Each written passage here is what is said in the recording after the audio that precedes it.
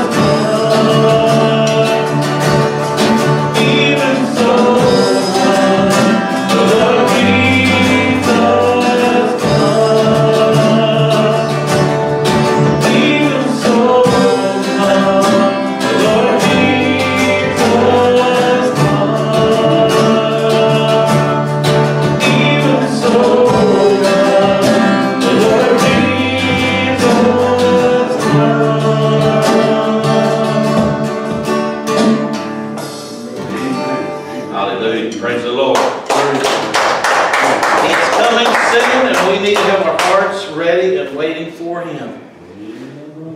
And keep a thirst for all things that are His. All who are thirsty, all who are weak, come to the fountain, and dip your heart in the stream of life. Let the pain and the sorrow be washed away in the waves of mercy.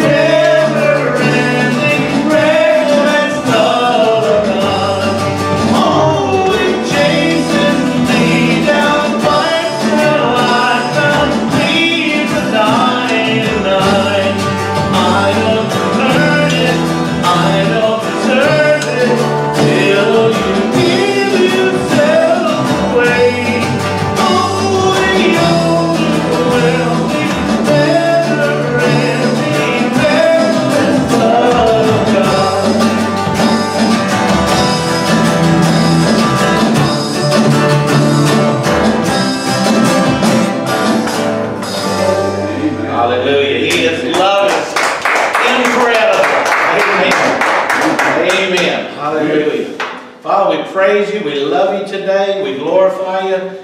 Lord, have your way in this place. In Jesus' name, amen. Do what?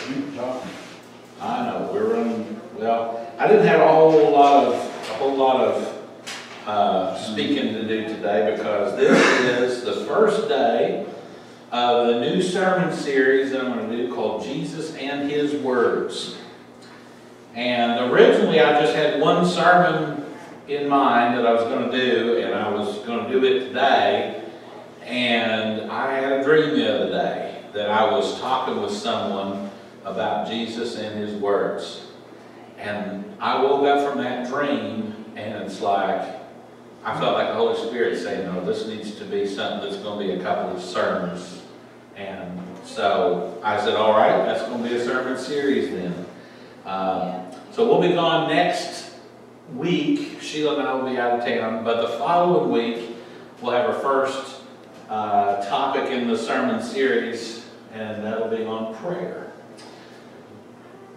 But Jesus and His Words is the title of our sermon series, and we're going to introduce that today with just a couple of scriptures about Jesus' words. And so let me open the sermon up in prayer, and we'll read our first scripture. Heavenly Father, in the name of Jesus, we love you today. We praise you. We thank you for your blessings. We thank you for the leading of the Holy Spirit, Lord. And I felt led by the Holy Spirit to start this new sermon series, and I pray that through the reading of your word, and as we delve into its pages, Father, I pray that you would teach us what we need to hear. I pray that you would guide us into all truth, help us to understand what we read, and I pray that it would be revealed to us spiritually, because it is spiritual written, and it needs to be spiritually discerned. So Father, help us to understand what the Spirit is saying to the church today. In Jesus' name, amen. Amen. Mark 8, and 5 scriptures there, 34 to 38. Anybody like to read this morning? All right, Randy had his hand up first. So Randy, go ahead and read Mark 8:34 and follow. This is from the New Life version of Scripture. Jesus called the people and his followers to him. He said to them, if anyone wants to be my follower, he must give up himself and his own desires. He must take up his cross and follow me. If anyone wants to keep his own life safe, he will lose it. If anyone gives up his life because of me and because of the good news, he will save it. For what does a man have if he gets all the world and loses his own soul? What can a man give to buy back his soul? Whoever is ashamed of me and my words among the sinful people of this day, the Son of Man will be ashamed of him when he comes in the shining greatness of his Father and his holy angels. There is a way that we like to do things. All of us have a mind, and we tend to use it, maybe sometimes maybe sometimes not enough, but maybe sometimes too much. We figure out something that we want to do, we figure out the way we want to do it, and we don't want to hear what other ways there are, because every man's way is right in his own eyes. I mean, when we get it in our head something, it's hard for someone to convince us that we are in the wrong, or that maybe there is a better way of accomplishing something. But that's just between me and you and the fence post. You know, we argue and sometimes squabble amongst ourselves.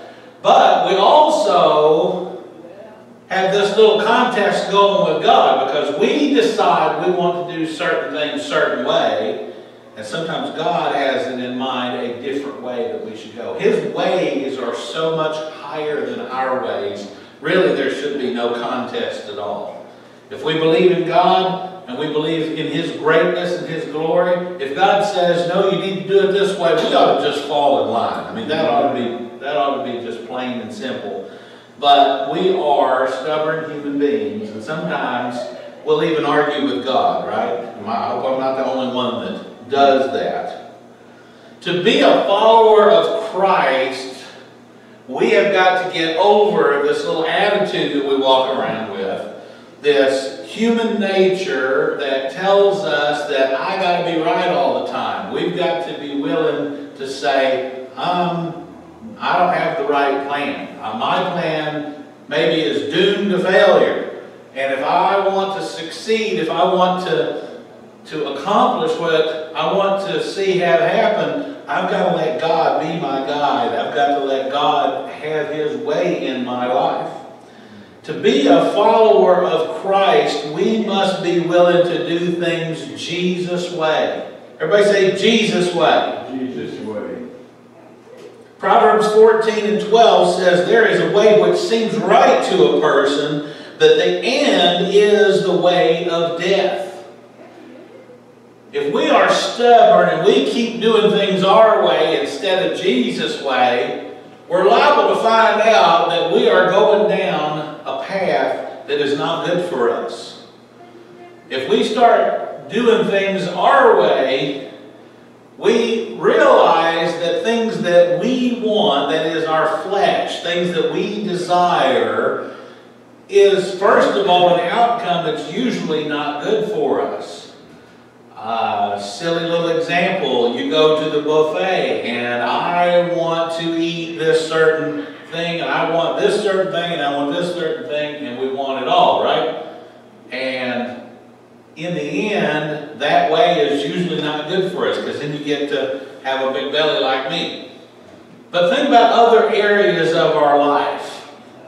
Sometimes we're not happy with our marriage, and we start thinking about, boy, you know, think of all the people I could have married. Nobody would laugh at that, would they? Ooh, think about all that. Lordy. Or we start thinking about things that, you know, I bought this, but if I had bought this, I could have bought this over here. Not too far different of an example, I guess. Whatever. Whatever we do in our lives, sometimes we second guess ourselves, you know, I could have done better. But you know, when you go back and you analyze those choices, I think we can come to realize that we don't really know what we're doing. We're just following our passions. We're just following our, you know, something that'll make me happy in the moment.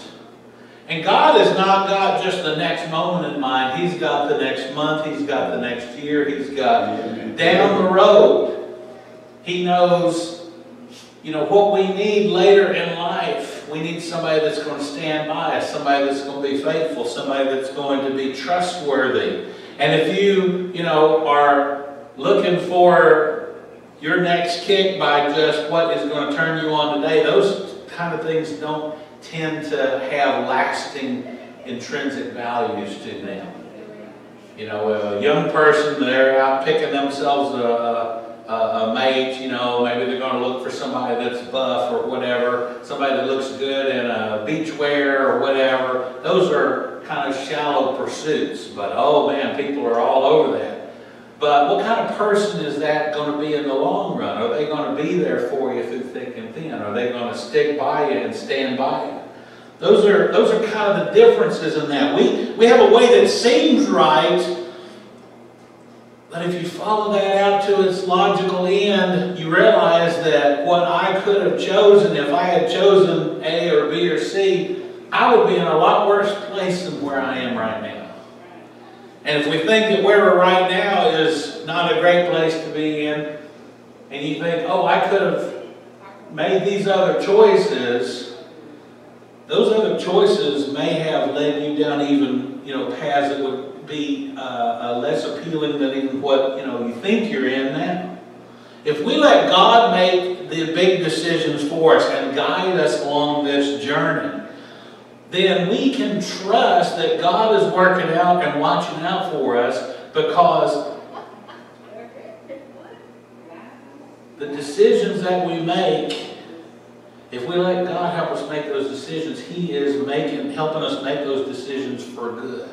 He is helping us have all things be good in our life. Romans 8:28, all things work together for good to them that love God and are called according to His purpose. If we let Jesus have His way in our life, and we do things Jesus' way, and let God be in control, and love what comes from letting God be in control, in the long run, we are going to find a way that leads to life, not a way that leads to death.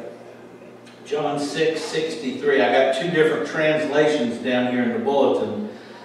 King James says, "It is the Spirit that quickeneth, the flesh profiteth nothing."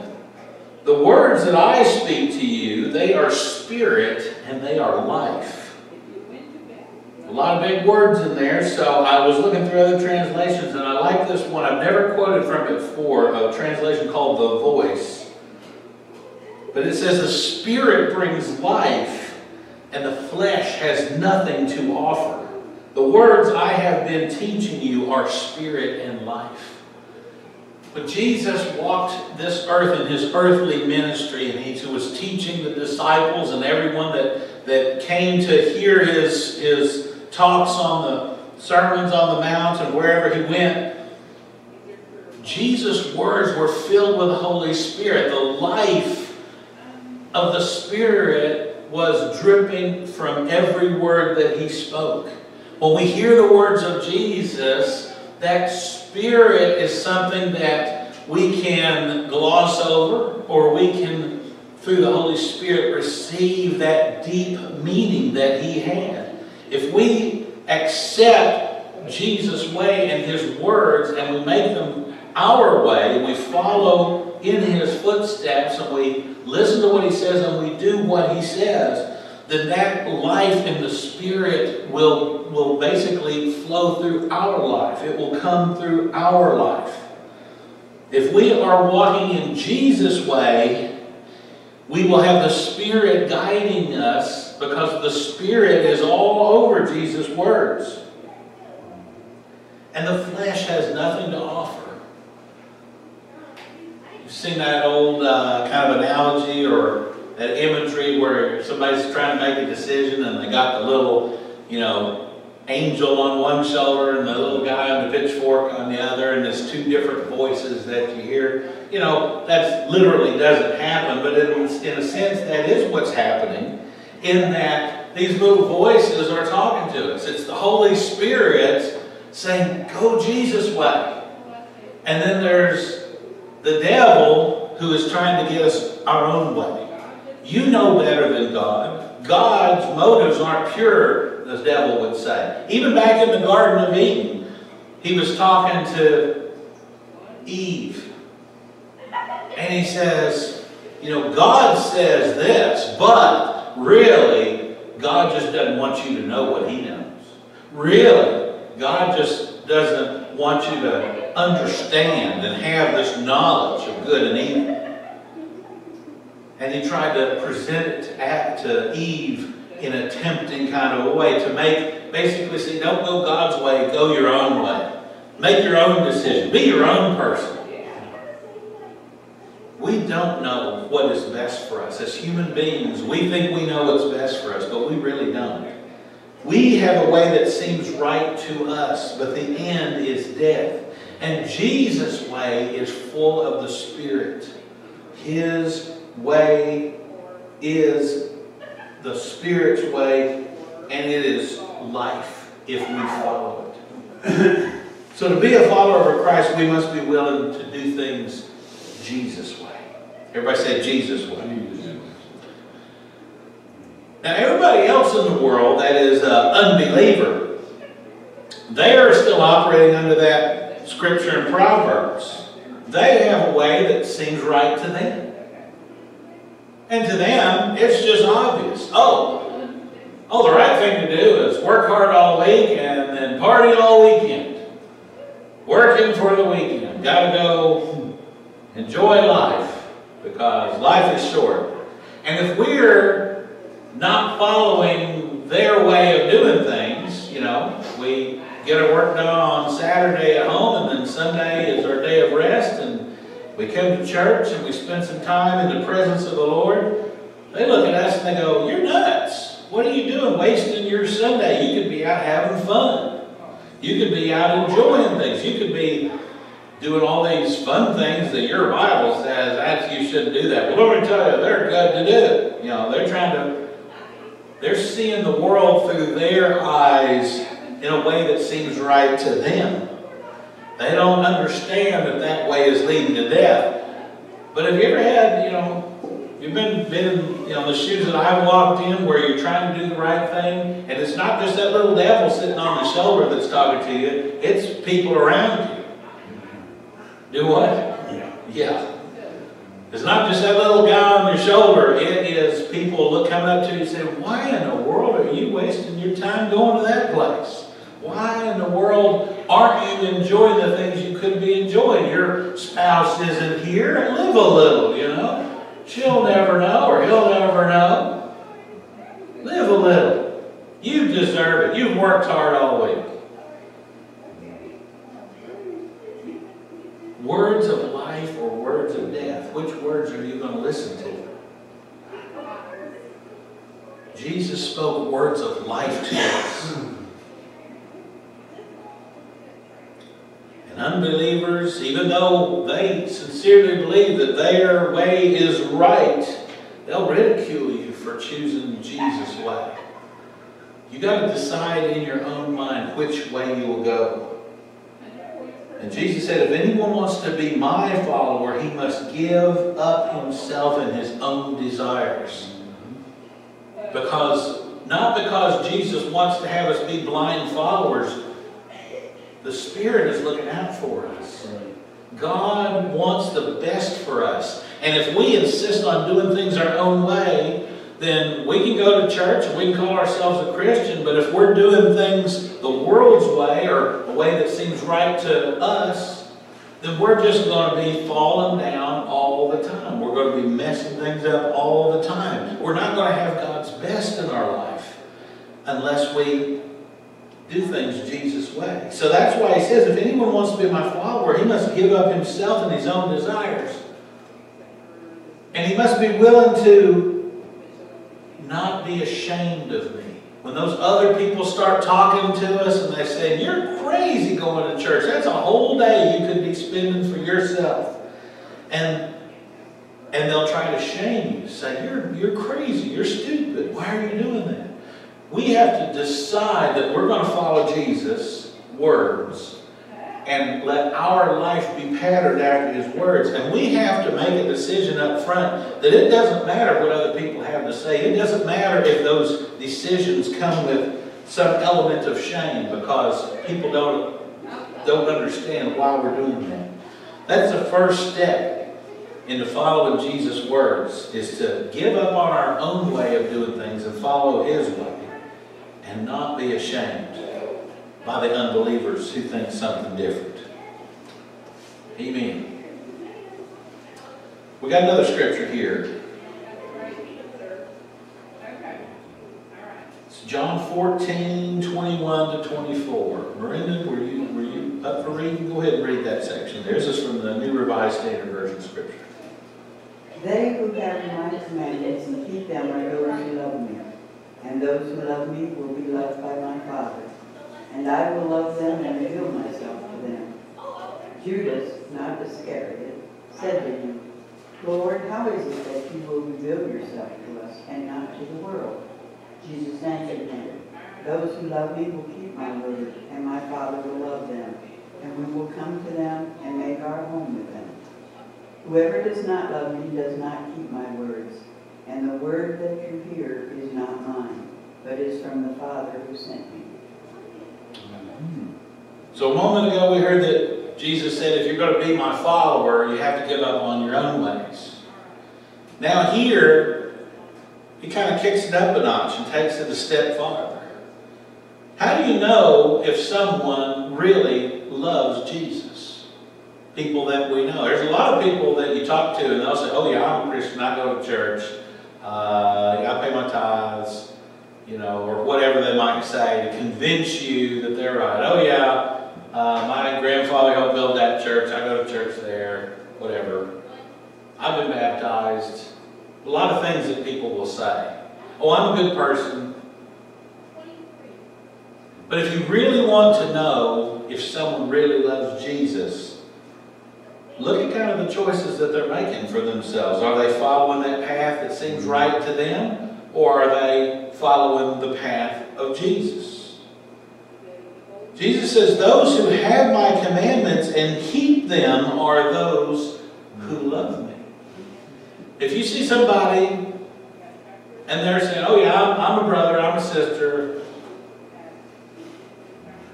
but then they are not following Jesus' commandments. They have the commandments, they know what they are, but they're not following them. You know that the love is really not there in their hearts. They can talk a good talk and walk a good, but are they walking the walk? You know, that's... Those who have my commandments and keep them are those who love me, and those who love me will be loved by my Father.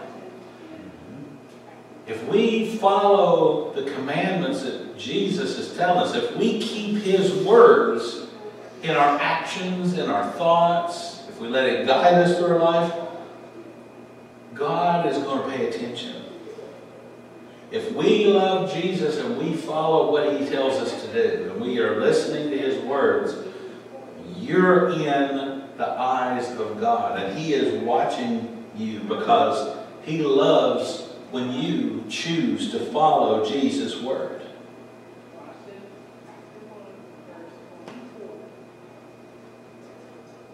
Verse 23, those who love me will keep my word, and my Father will love them. And listen to this, and we will come to them and make our home with them. The Father is in heaven, and Jesus is at the right hand of the Father. He is in heaven. And yet there's this long distance relationship we can have with them where it's not just like a phone call, it's not they're on the other end of the prayer line or whatever. There's a part of them that is living inside of each one of us. If we love Jesus, and by loving Jesus, we are keeping His words as part of our actions, as part of our thoughts. If we do that and we have the love of the Father, then that is when they will come and make their home with us. Now on the flip side, Jesus says, whoever does not love me and does not keep my word, whoever does not love me does not keep my words. So those that you want to be able to know who loves Jesus and who doesn't, who is it that is keeping His word? Someone has the commandments and they don't keep the word. The kind of the conversation you might hear goes like this. Yeah, the Bible says X, Y, and Z, but God understands. Anybody ever heard that in conversation? Oh, but God understands. You are a person with needs. Oh, God understands. God, He's not going to judge you if you do X, Y, and Z. If you go over here and, have this fun, this little party over here or whatever. You can skip church and go, hang out with us or whatever. I mean, whatever the thing is. The pattern is almost always the same. Yeah, God says this, the Bible says this, but God understands. Everybody say God understands. That is the magic words. When you hear that, you know that somebody is about to run you off the rails. The love of Jesus is simply not there. They know the words. They have the commandments. They know what's right. But they're persuading you to not follow Jesus' word. That is a person who does not love Jesus truly in their hearts. If somebody truly loves Jesus in their hearts, they're going to say, I know you're in a tough situation. It'd be easy to get off the rails, but I'm praying for you. Let's work on this together. Let me help you, because you need to do what the Lord says. You need to do what Jesus' words are in this situation. That is somebody that loves Jesus. It may not be easy to hear when you're in the thick of it, But someone that loves Jesus is not going to lead you astray. They're not going to be the guy in the pitchfork over here, in the horns and all that. They're going to be like that voice of the angel to you. Because that is somebody that truly loves Jesus. John 14 and 8 through 10, the NIV said, Philip said, Lord, show us the Father, and that will be enough for us. And Jesus answered, don't you know me, Philip? Even after I have been with you, among you such a long time, anyone who has seen me has seen the Father. How can you say, show us the Father? Don't you believe that I'm in the Father, and the Father is in me? The words I say to you, I do not speak on my own authority. Rather, it is the Father living in me, doing His work. And that last passage that Miranda was reading there at the very last, Jesus said, the word that you hear is not mine, but it's from the Father who sent me. And here Jesus is repeating that, elaborating on that again. How can you ask me to show you the Father when you've heard me all along saying these words? The words that Jesus spoke were not really His own words. They were the Father's words. If we love Jesus and we are following His words, those words are coming through us. The Father's words were coming through Jesus. All of this love is emanating from the Father. Some people talk about the Old Testament God and the New Testament Jesus. And yes, if you look in the Old Testament, there were things happening there that people go, oh, I can't believe God did that. But even in the Old Testament, behind the things that had to be done, God's love was still there. God told him to go into the promised land, and to wipe out the inhabitants, for example. And oh, how could a loving God do that? It was what had to be done for history to unfold and for God's kingdom to be ultimately established. And God's ways are higher than our ways, so we don't understand it. But God is love, and God's love finally got to have its full showing when Jesus was there. And when we do what Jesus said, God's love is still flowing through His people into this world. When Jesus speaks, the words that he says are really God's words that are flowing through them. Jesus speaks the words of God. And when we listen to Jesus' words and we do what Jesus said, that is bringing us into relationship with the Father.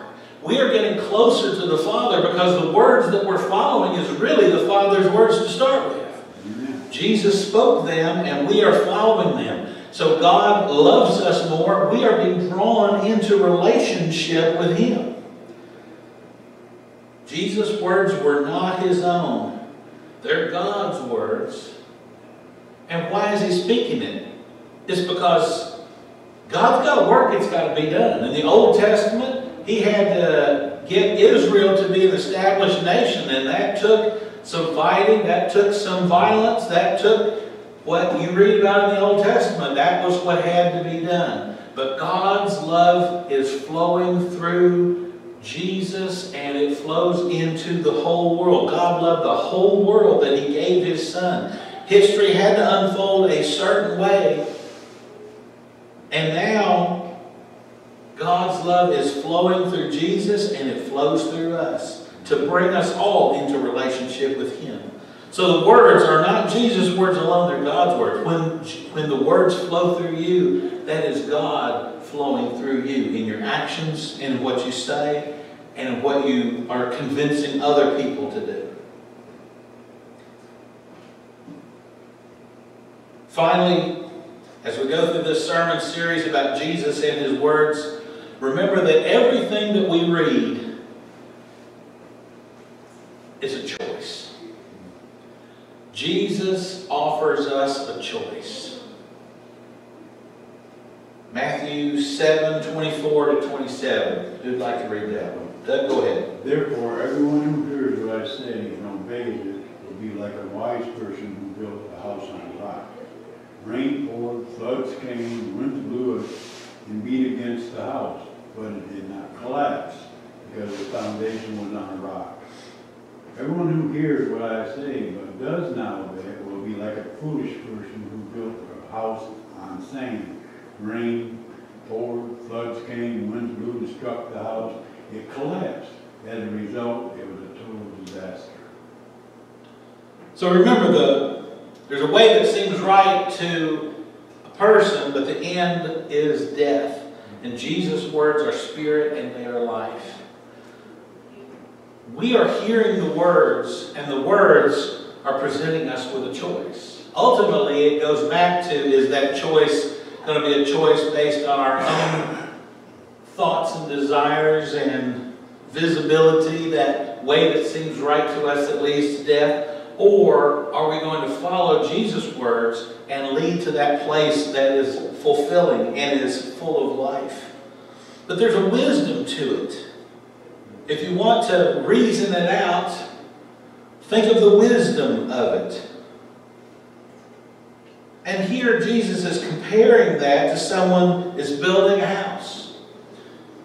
If you're going to build a house, I'd say location, location, location is definitely an important little factor. If you live in Sevier County as I do, location, location, location is pretty important, because if you go and you look at property for sale in Sevier County, they have a term there. Do what? Sinkholes. Sinkholes, yeah, well, there's that probably too. I was thinking about, you ever heard the term vertical acreage? So yeah, you read that ad in the paper and it says, 5 beautiful acres of ground. And then you get there and there's this little postage stamp, and behind it is a big hill that goes up, and you own that whole hill. There's a lot of land there. Or more likely, 5 beautiful acres of vertical, and then on the top of the mountain is a little postage stamp where you put your house. That's more of the truth the way it normally is. Mine's the other way around. I live at the bottom of the hill. I can't pick up any TV signals or radio stations or nothing. So you're either in a hole or you're having to climb that hill, and you better have your 4-wheel drive, because in the wintertime, you're not going to get up there. There's a wisdom in what Jesus' words are, as God's love is flowing through us. If you're on a road that is Jesus' way, he compares that to someone who builds his house on rock. After location, location, location, you better make sure you're on a firm footing, a good foundation. Doug's little reference to a sinkhole is a couple of years ago we found out my little house is built on limestone. And limestone isn't really good in the long run because it tends to erode away. So we had a little sinkhole opened up in our property. That's how we found out about all this. Thankfully, it wasn't the house-eating kind. It was just one of those little annoying things that will scare you to death. A little bubble of air in the earth that slowly moves up. But a firm foundation you got to build on, and it's wise to build on a firm foundation. If you understand that our own choices, things that seem right to us, lead to destruction, and following Jesus' words will lead you to safety and security and a firm foundation, it's wise to build on that firm foundation. I mean, if you had a choice to build on rock or to build on sand, really, it's wise to choose to build on rock. Just look at the facts of the situation there. Yeah, you build on sand, you got beachfront property for a little while, but only for a little while, because then your little house is floating in the water after that. You got a houseboat all of a sudden instead of a house to live on. The view's nice. You get some sun. It's kind of like being on a vacation all the time. But if it's something that don't last, what good is it? If you make your own choices and they seem good for a little while, and the Bible even says sin is pleasurable for a season, but then one day you wake up and your foundation has fallen apart and your life is in destruction and ruin, what's the wisdom of that? You enjoyed life for a little while, but now you're in a terrible situation. That's not wise. So following the words of Jesus versus following your own way, in the long run, you're going to be happier. In the long run, it's going to give you a better experience of life. You're not going to be struggling as much all the time. We all have struggles that we face, but we weather the storm. We're like the house that's built on the rock. When the storm has passed by, we're still standing. We're still hanging in there. And others have been swept away. It's wise to follow Jesus' words because it produces a good outcome. If you have an outcome that is a disaster, what kind of wisdom is that? Choosing not to follow Jesus' word is what leads to the disasters in life. It might be good for a while, but His words have value beyond what you can really calculate. I've heard people in past give testimony, and they'd say, I'm so grateful I'm not in the hospital today. When you're driving down the road, you have no way of knowing if somebody that is not a good driver or a distracted driver or whatever is going to hit you and send you into, a very perilous situation. We think we're in control, but really, everybody else around us is there. But God is in control. Amen. If we are following Jesus' words and we're doing good in this life, God's got His hedge of protection around us. Besides the fact that, say, driving the speed limit is a wise thing to do. Keeping your hands on the wheel, not being distracted, following and being very observant of things around you. If you're being careless with your life, that's not very wise. We're supposed to be watchful of the people that is with us and also to watch out for others. But destruction is just around the corner if we don't follow Jesus' words. John 12:46-48 from the New King James says, I have come as a light into the world, and whoever believes in me should not abide in darkness. Another thing to compare the wise words of Jesus to, if we have this compulsion to follow Jesus' word and we make it part of our everyday living, it's like the path of our life is lit up. We're not just wandering around in darkness. We have a guide that is taking us where we need to go. But this is all a voluntary thing. I mean, this is for human beings. Jesus didn't come down here and says, you will do what I say. It's not a forced thing. It's voluntary. He didn't say, you must be my disciples. He said, if you're going to be my disciples, you have to do things Jesus' way. But it's not forced upon us. Now look at verse 47. If anyone hears my words and does not believe, I do not judge him. For I did not come into the world to judge the world, but to save the world. He who rejects me and does not receive my word has that which judges him. The word that I have spoken will judge him in the last day. Jesus did not come to force God on anyone. Jesus did not come to make you be a good person and make you make good choices.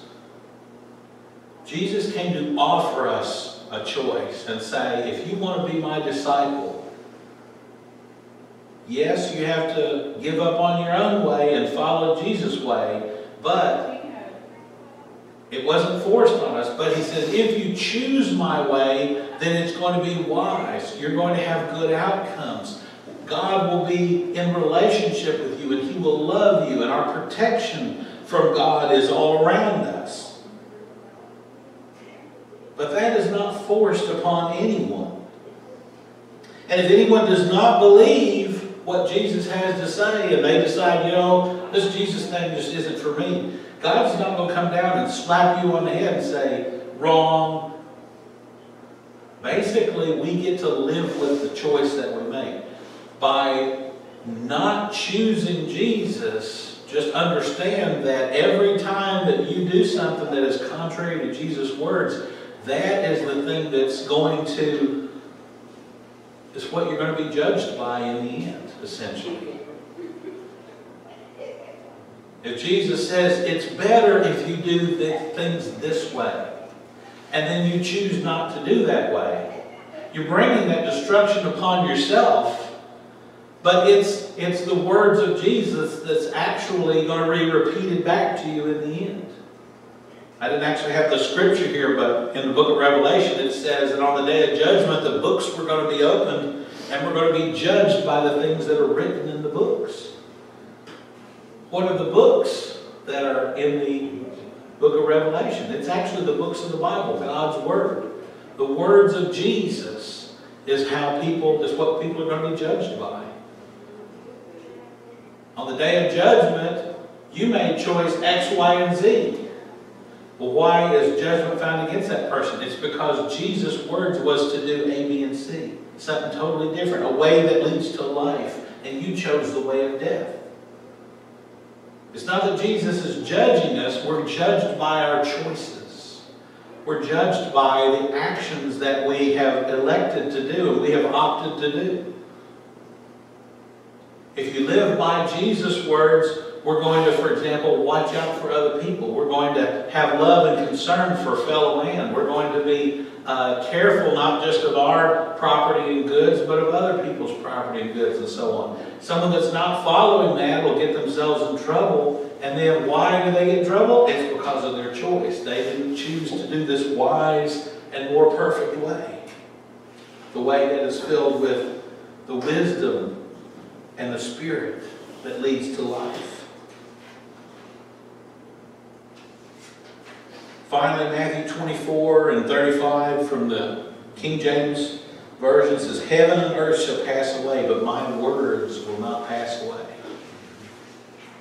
What Jesus has spoken is wisdom for the ages. It is eternal. It is vital to life. It is God's Word spoken by the mouth of His Son. It is not something that is temporary. It's not a wisdom that is wise today and unwise tomorrow. It's not something that comes and goes and fades with the times. The love of God as spoken through Jesus lasts eternally. So as we go through this sermon series, Jesus and His words, what we hear is going to be wisdom and goodness for all times. Something that if we haven't done in the past, we can start today and begin doing. Jesus and His words. We'll have our first sermon on this topic will be 2 weeks from today. And I'm looking forward to that. And going to miss you guys next week. We'll be away for a much needed vacation. We'll be doing a lot of that. Snoozing. And anyways, let's see if anybody has sent some questions in today. We're still doing the text thing. You know, it's amazing this morning when you and I we were out hanging that flagpole. Yeah. And Emma said, you know, what we do is the choices that we make. And it's amazing how that all lined up with it. I didn't have a clue about any of this, but Eamon didn't have a glimpse on it either. Yeah. Lord orchestrates things. It's amazing. It's that scripture verse that we read, John 14, the last of it. It is the Father living in me who is doing His work. God's got something to accomplish. And He is going to accomplish it. And I want to be a part of it. We choose what we do because we love God and He loves us for following the words of Jesus. This very church, the reason it exists is because God had a work He wants to do. And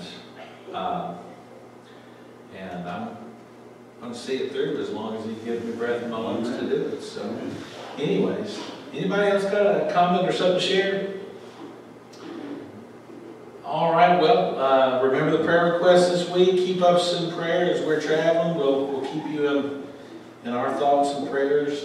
For most of the time that we're gone, we won't be reachable, but if you send us a message through Facebook or something, I think we might be able to get messages on Facebook even while we're on board the ship. So I have to look at that and see. But anyways, if we can, or whether we can be reached or be in touch that way, you guys will be on our thoughts through the week. And we are going to play it safe. Normally when you go on a cruise ship, part of the main feature is get off the boat and go see what there is to see on land.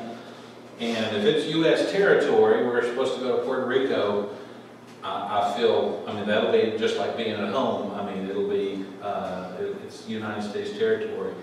But we're gonna play it safe, and you know, there's some places that ship is supposed to go that's not in the United States, it's in other countries, and we're debating, you know, even just not getting off the boat at all, just staying on board, doing things a little bit different in that regard. We're supposed to be wearing masks while we're on the ship, and it's going to be safe. So I feel really good about that. But we're, you know, when there's choices that we have, we're going to make safe choices. There was this one place that we were going to go where, like, you could get off the boat and go on a little sailing ship and snorkel down. But I got to looking at that, and there's just this little tiny boat, and all the people that would be on there would be shoulder to shoulder. You're with people in another country, and I was like, you know, that sounds like fun, but that don't sound like a safe choice. Mm-hmm. So we're going to make safe choices. I'll just have to do that later, maybe sometime if the Lord allows us to. But anyways, we're going to have you guys in mind, and we're going to do Jesus' work. Watch out for you guys, even while we're 1,000 miles away, whatever. But we love you, and I appreciate all of you. Again, anybody got anything they'd like to say before we go? All right, well, let's close this in prayer. When we do prayers in the future, like when we take prayer requests and we're calling on Doug, when you call on somebody to pray for, actually I'd like to start including DJ in on that, because y'all know about his assignment with ROTC. They actually designated him to be in training to be a chaplain, and so did say something about that. So we're going to have our first sermon in this series is going to be on prayer, and then after that I'm going to start adding him onto the list to pray for, and let me know if you have any concerns about that. I think that's God's doing His work again. So I want to encourage you. Father, in the name of Jesus, we come to you right now. We love you and praise you again. Thank you. Lord, you have a work that you're wanting to do here. And Lord, I lay myself and my wife out to submit to you and to the work that you're wanting to do. Show us where we need to do things better, where we need to apply ourselves more, where we need to give more of ourselves. Father, I pray for each person in this church and thank you for them. Lord, we pray for the house while they are out traveling. Keep them safe and bring them back to us all in one piece and good spirits. Father, again, for all the prayer requests that have been made, we love you and thank you and put our trust in, basically, that you're going to act speedily on all of those. Father, we love you and praise you in Jesus' name.